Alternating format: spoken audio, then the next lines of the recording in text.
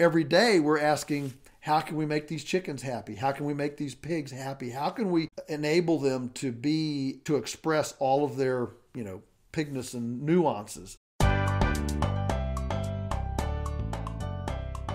Welcome to the Wise Traditions Podcast, sponsored by the Weston A. Price Foundation for Wise Traditions in Food, Farming, and the Healing Arts. We are your source for scientific knowledge and traditional wisdom to help you achieve optimal health. I'm your host, Tota Labrada Gore. Our guest today is none other than Joel Salatin, a third-generation farmer who owns and runs Polyface Farm in Virginia. His farm is internationally known for its innovative, compassionate, and sustainable farming practices. Today, Joel talks to us about the driving force behind his relationship to animals and the land, the belief that every living organism has a God-given uniqueness to its life that must be honored and respected. Wise Traditions is supported by White Oak Pastures, one family, one farm, 5 generations, 150 years. Pasture raising and hand butchering 10 species on the farm. Visit whiteoakpastures.com. And the Weston A. Price Foundation. Sally Fallon Morell, the president of the foundation, is going to speak about the key to vibrant health on Sunday, May 1st at Woodrow Wilson High School in D.C. Come on out and be a part of this fantastic event. Hundreds will be there, and Sally will be answering some questions there. Do you have a question about nourishing diets? Just email us at podcast@westonaprice.org and we'll try to get it to her. And stick close to us on Facebook, Instagram, and Twitter. We will announce soon on social media how you can tune into the event if you can't join us in person. And now, on to the conversation. Welcome to the podcast, Joel. Thank you. So tell us a little bit about Polyface. How is it so different from other farms? You've gotten a lot of attention over the years. Well, we have. We are very different, and I think that difference, is what gives us the attention. When people ask, well, how or why, I really just go back to some pretty simple, basic things. For example, how are we different? First of all, we believe that animals should move. That's such a simple statement. Animals should move. Or we could even make it an imperative. Animals move. You can play with the grammar. But the point is, a statement that simple is not believed by 98% of the food system of America. They don't believe animals are supposed to move. They're supposed to be locked up in cages or, locked up in confinement animal factories, whatever. But as soon as you posit animals move, well, then you have to have portable control because, the neighbor doesn't want them on his place. You have to have portable water because, if you're going to move them around, they've got to be able to get water anytime. And you have to have portable shelter because every day isn't 70 degrees and, fluffy, puffy clouds. So portable shelter, portable control, and portable water. So our innovative infrastructure has not come because we sat down one day and had a focus group discussion saying, how can we be different? But rather, it was simply looking at something as simple as the fact, nature's pattern, template, animals move, and then saying, okay, so how do we accommodate that? So all of the innovative infrastructure, portable shelters and electric fencing and ponds and water systems and all this stuff, all that innovation has grown out of the basic assumption animals move. I understand you invented or came up with something for the chickens in particular to move from one place where they were pecking around to another. Describe that to us. Well, it's the eggmobile. And okay. the reason that we came up with the eggmobile was because, again, in nature, what sanitizes behind herbivores? Look at wildebeest on the Serengeti, Cape buffalo in Botswana, bison on the American plains. What you have all the time are these birds that migrate or that follow the herds of herbivores. The egret on the rhino's nose. Okay, so it's picking out things. So you have this going. It's a symbiosis between the bird and the herbivore, and so we're looking at our cow herd, saying, okay, so how do we sanitize the cows? They're pooping and all this stuff, and guess what? Birds. And so we have the eggmobiles with several hundred egg layers, chickens in there. The chickens free range out behind the cows. We're moving the cows every day. Every day they get to move to a new little paddock. And then the chickens scratch through the cow patties, eat out the fly larvae, eat the exposed grasshoppers and crickets, and all that stuff, and sanitize the paddock behind the cows. So it was strictly a way to sanitize behind the herbivores without toxic substances. You knew you didn't want to have toxic substances. No, we didn't want to use ivomec and all the grubicides, parasiticides, and all the things that the industry uses. So we said, well, how does nature do this? Herbivores have been healthy for a long time before, Merck Pharmaceuticals and whatever, came up with all these toxic substances. How did that happen? And it was birds, so it was a very, easy leap to say, well, we don't have egrets by the millions, but we can have chickens. And so we simply use the chicken as a sanitizer behind the cow. And your animals are so happy, aren't they? Well, they are, because they're enabled to express their own, individual distinctiveness, which is, of course, another huge difference between us and conventional farms or the orthodoxy of our day. So the question that industry asks is, can we grow them fatter, faster, bigger, and cheaper? Well, that's a very narrow goal. Mm-hmm. And nothing works best at full throttle. And in fact, if that were healthy, we'd all aspire to be the fattest person in the room, if that were really healthy. And so we asked the question, how can we make the happiest chicken, the happiest pig, the happiest whatever, so that our goal is to create a habitat that allows the full expression of the physiological and phenotypical distinctiveness of that being. And what's interesting is when you accomplish that, you don't have vet bills and you have the best, nutrient density. You have the right balance of omega-3 and omega-6 fatty acids. All these cool things kick in when you do that sort of thing. When you have that value. It has this extra benefit that comes along with it. This is actually the topic of your next book, isn't it? Well, it is. The next book coming out May 7th is The Marvelous Pigness of Pigs. Anybody that knows me knows that, I've kind of taken this self-proclaimed moniker of Christian, libertarian, environmentalist, capitalist, lunatic farmer. And I did that several years ago because conservative Christians aren't supposed to be organic. That's for liberal Democrat, pinko commie tree hugger, right? So I was constantly dealing politically and spiritually and emotionally with all these assumptions. I'd walk into a room and here's this organic farmer today, and of course I'm supposed to be, in favor of abortion. I'm supposed to be in favor of bigger government, more intrusive government, and whatever, and higher taxes, and Bernie Sanders and whatever.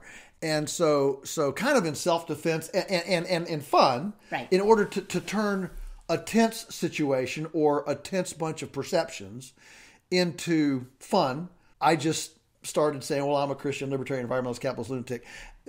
Don't put me in a box. 1 minute, I've done speeches and a guy comes up to me, man, you're the best communist since Marx, what he heard was, communism. And then another person, wow, you're the most libertarian I've heard since, Ron Paul. And so people tend to hear what they want to hear, mm-hmm, and they dismiss the other. And so I've just had fun with this because at one point you just get tired of all the stereotypes, the boxes. Right. Okay. And so this book is dealing with the first part of that moniker, the Christian aspect. And that is, it really bothers me that the religious right, the faith community, call it what you will, has pretty much been a shill, a disciple of the industrial food system. And in fact, in the average church, if you go in and you dare to say, how about at the next potluck we use paper plates, or maybe we go down to the Salvation Army thrift store and buy a bunch of cheap secondhand plates and we'll wash them instead of using styrofoam. Boy, if you even mention that, suddenly you're pounced on as, what are you, some sort of tree-hugging, pinko, commie, liberal? And we can't even have a conversation. We go into the fellowship group, and everybody is in agreement. God owns everything. It's all God's stuff. We say, for the beauty of the earth, we sing these wonderful songs about that God owns everything. And yet we can't have a discussion. Does God care how his stuff gets treated? We can't even have that conversation. Right. Because to have that, you've just gone to the dark side. You've gone to the pagans, the animists. And so anyway, so this book, the whole thesis is that all of physical creation is an object lesson of spiritual truth.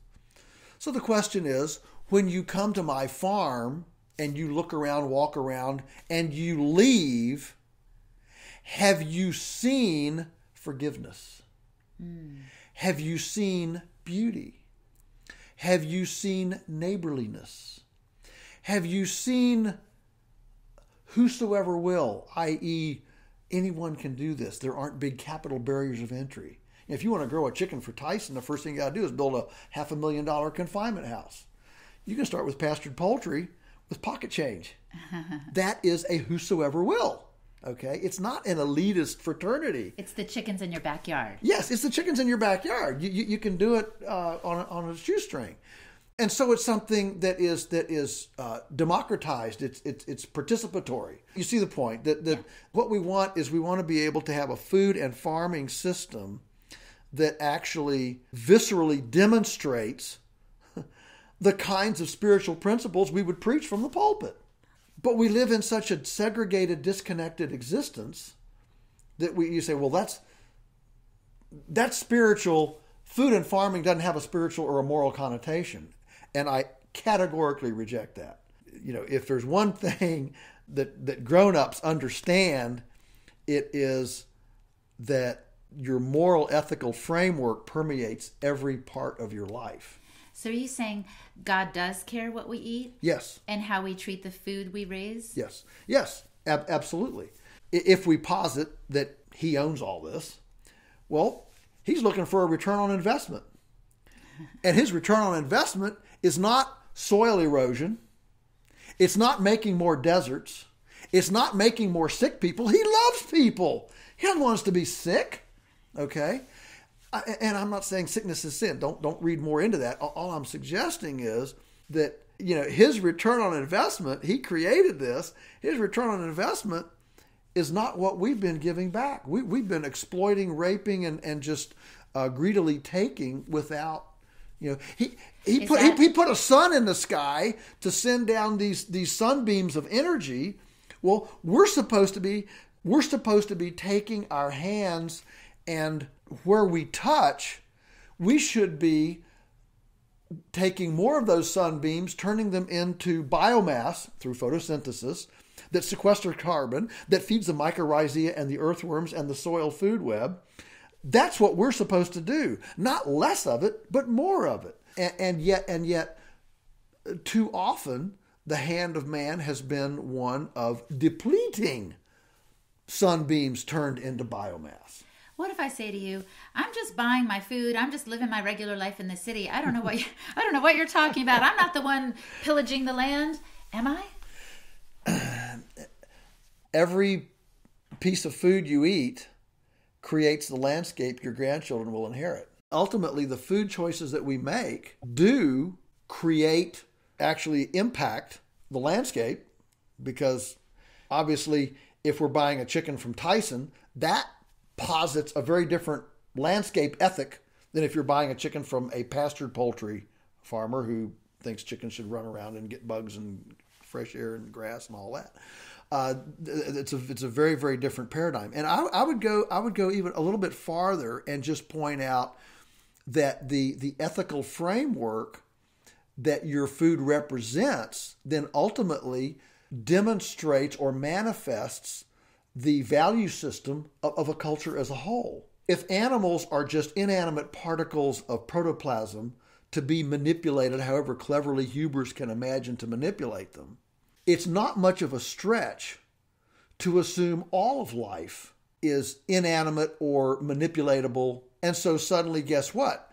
we start viewing our citizens from the same kind of top-down manipulative element as we do our pigs or our tomatoes or anything else. And then we start looking at foreign cultures as the same way. And we need to manipulate them to make them like us. And instead of coming at life humbly saying, you know, the reason a cow is like she is and a tomato is like it is because that is what makes a successful cow. That's what makes a successful tomato. And, you know, right now, for example, our tax dollars are funding research at land-grant universities to find the stress gene in pigs, for example, so that we can strip that stress gene out of their DNA. That way, we can abuse them, disrespect them more egregiously, but they won't care.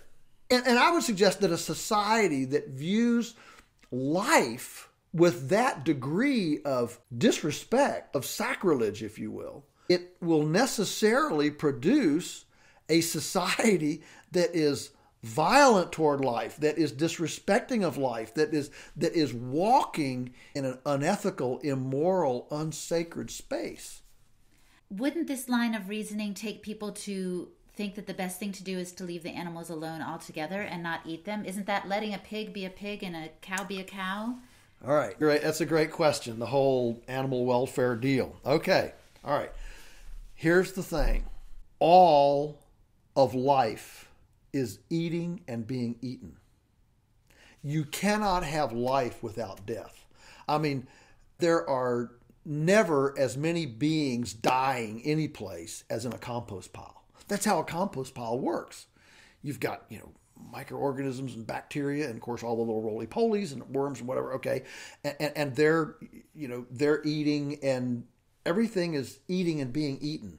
And if you don't believe it, go lie naked in your flower bed for 3 days and see what gets eaten, okay? Something will get eaten, all right? Perhaps, one of the most unspoken foundations of ecology is that in order for there to be life, there must be death. So you have this life, death, decomposition, regeneration, life, death, decomposition, regeneration. Like the seasons. Like the seasons, like the leaves that, and people talk about, well, but animals are sentient. Let me tell you something. All of life is sentient. When leaves get bitten and then secrete pheromones and phenols that move downwind, and those trees then make their leaves bitter so they won't taste as well to the defoliator, the giraffe or whatever, all right, that's eating them.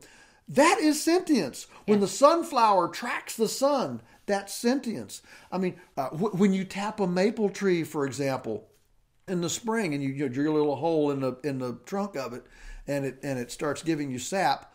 If a windstorm comes up, the sap stops because the tree is protecting itself because the sap is its blood. And the tree is saying to itself, I don't know what language it's using, but the tree is saying to itself, ooh, there's a really big windstorm coming up. I'm going to stop this little wound so I have plenty of sap that if I have a big wound, like a tree, like a branch falls off, I can send a bunch of sap to there to heal that wound. As soon as the wind stops, it starts sending sap back out your little wound. That is sentience. We want to pause now and thank our sponsors, White Oak Pastures, one family, one farm, 5 generations, 150 years. Pasture raising and hand butchering grass-fed beef, lamb, goat, and pastured chickens, turkeys, ducks, geese, guineas, hogs, and rabbits. Go to whiteoakpastures.com. And listeners like you. On iTunes, Super Violin Hero had this to say: I owe my good health and my family's good health to the WAPF principles. It has literally changed my life. I'm so glad to see this podcast. This info needs to get into more people's hands. Keep it up. Thanks, Super Violin Hero. Your review was very encouraging. And now back to the program. It's a wonderful explanation of how minerals in the soil and the rhizomial horizon of the root hairs, and a plant has thousands of miles of actual root hairs on a plant, and it's essentially a cafe I'll trade you, the plant says, I'll trade you some polysaccharides for a molecule of zinc. And so the rock gives up its, and the bacteria are they're the tradesmen, and they're it's a little exchange. There's an exchange. It's like a cafe. And this is all going on. My point is that everything is eating and being eaten. And it's one of the most foundational aspects, I think, of our human existence to realize the preciousness of life. Something had to give its life, whether it's a carrot or a chicken, something had to give its life for me to live. That is profound, and I think gives us a much greater appreciation of sanctity of life. Now, if life requires sacrifice, then how do we sanctify a sacrifice? I suggest it's by the respect and honor we gave to that being in its life. That's what elevates it. If we view that being, whether it's a carrot, tomato, or chicken, if we view that being as just a blob, as just inanimate particle, and disrespect it, then we cheapen that life and therefore cheapen and desecrate the sacrifice that life gave to us. And in doing so, we even cheapen our own life.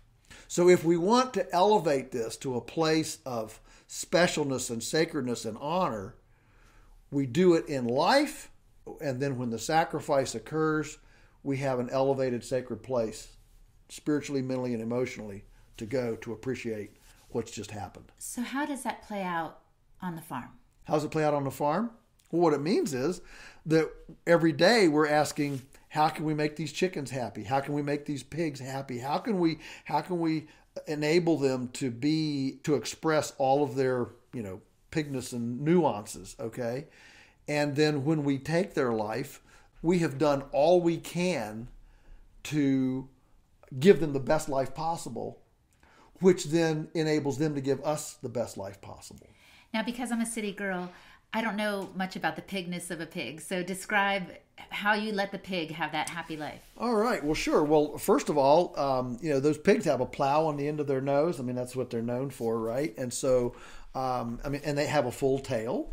And so we want the pigs to be able to root, to plow things, to run around, and to scoop out lounge places, to be able to interact socially in a non-stressful way, to interact in a community as opposed to cannibalizing each other, which is why they cut off their tails in the factories to make the tail so tender that when they begin to cannibalize, the pig will move away instead of letting you bite on it and draw blood, and then all the pigs eat the bloody pig. Look, if you've got a situation in which you have to cut off the tail to make a tender stub to keep the pig protected from being eaten by his cellmates, that is not a respectful place for the pig. Right.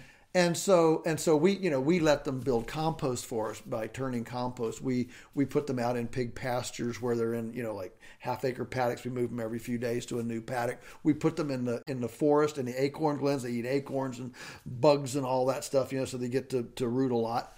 Yeah, they are a very, very happy pig.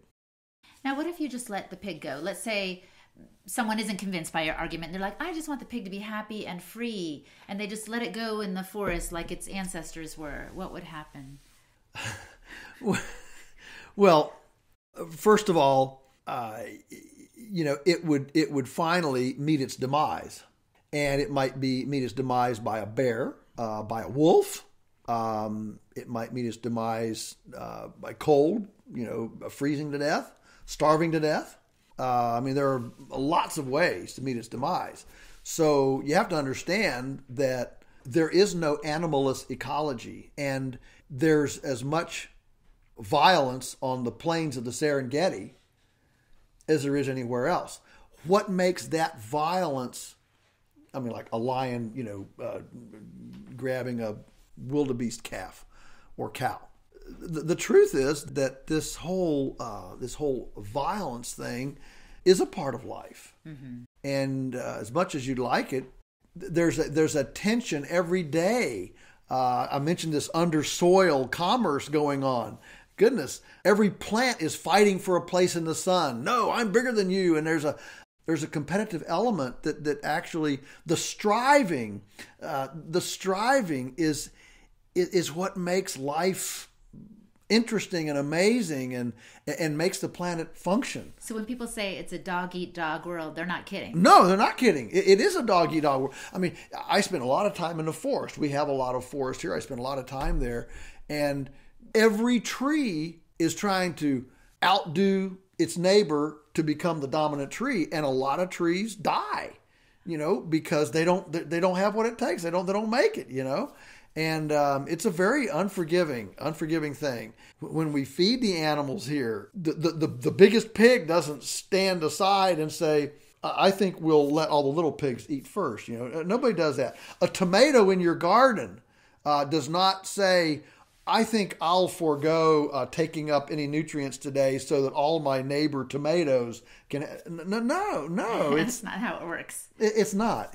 And that's why that's why we're intuitively drawn to competition, to excellence, we clap for the best grades, the best performance, the best. Okay. I mean, it's that striving to compete that's mastery. It's ultimate mastery. The biggest pumpkin at the county fair gets the ribbon, right? That's right. Not the littlest one. The big. Now, it might not be the best nutrition, okay, and bigger's not always better. But I'm talking about just striving for excellence and mastery. That's not a bad thing. It brings out the best in us.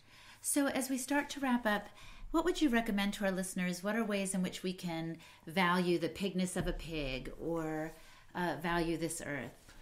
Well, I think one of the best ways that you can value it is to simply put your money where your mouth is. And if you say that you value this, well, then start purchasing from farmers who do.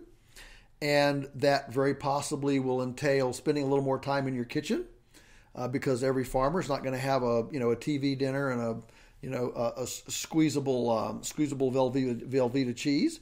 You're going to buy chunks of cheese, and you have to cut them, with your own knife and keep them refrigerated, or they'll grow mold and walk off the table in a couple of days. But that's living food. That's the real deal.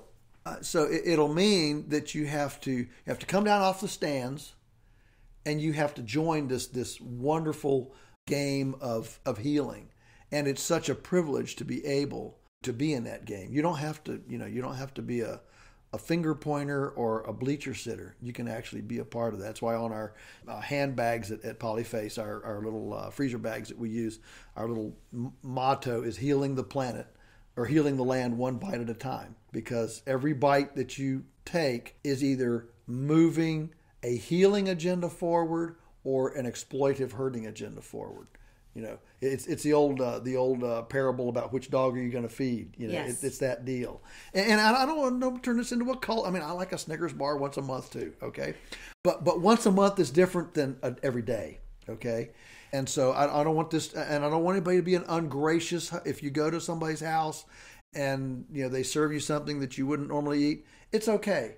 Enjoy it. Be a gracious host. Don't turn this into something you wear on your sleeve or it becomes a cult to you. But at the end of the week, as you look back at the end of your week, can you put your food choices on a balance sheet and say, on balance, this week I have nurtured the landscape rather than patronizing something that has not been good.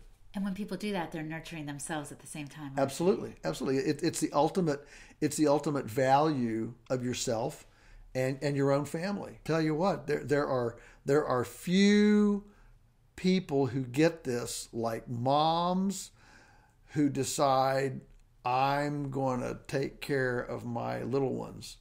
And boy, that is a wonderful force. And when I see moms just dumping lollipops and Pepsi and stuff in their kids, they don't have evil intent. I'm not saying that. It's totally in ignorance, and I understand that, okay?